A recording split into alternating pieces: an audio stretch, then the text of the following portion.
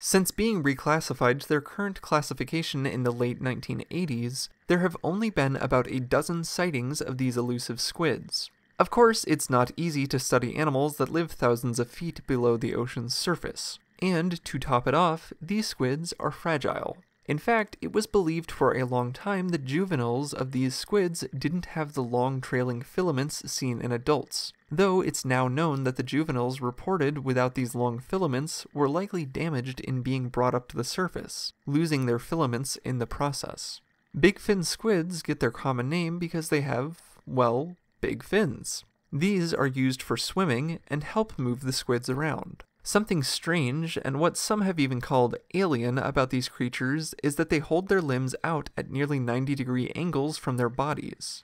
It's now known that bigfin squids will hold this posture horizontally to the ocean's surface as well, and even right up next to the sea floor. Why bigfin squids do this is still unknown. Some postulate that these squid hover just over the ocean floor as a means of hiding from predators. Others think it may be a different method of collecting food.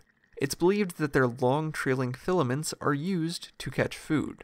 These filaments are covered in teeny tiny suction cups that make the filaments extra sticky.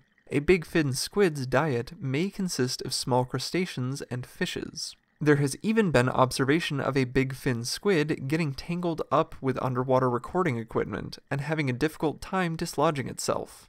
Something unique to the bigfin squid is that it has been observed coiling these filaments up, perhaps as a means of keeping them safe, or even to transport food. The reason is unknown. However, bigfin squids are the only known squids to do this. Technically, vampire squids do this too, but as we discussed in our vampire squid episode, vampire squids aren't technically squids.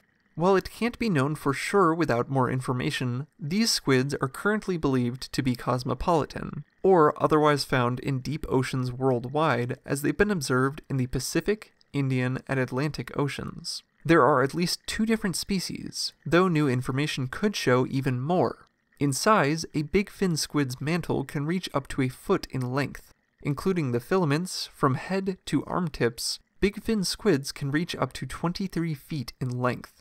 Something noted in observations of bigfin squids in the wild is that their long, trailing filaments appear white in color, while their bodies, including their fins, may be brown, orange, or pink. Be sure to let us know your thoughts on this in the comments. In more recent observations in Australian waters, bigfin squids have been found in much closer proximity to one another than previously observed. There are plenty of guesses as to why this is. Perhaps the squid liked this area. Perhaps it had something to do with the speed of the vehicles being used. Perhaps there was something to do with breeding going on. Currently, it's unknown why this was seen. It's also unknown how these squids reproduce, and how long they live. So there is still plenty to learn about these creatures of the deep.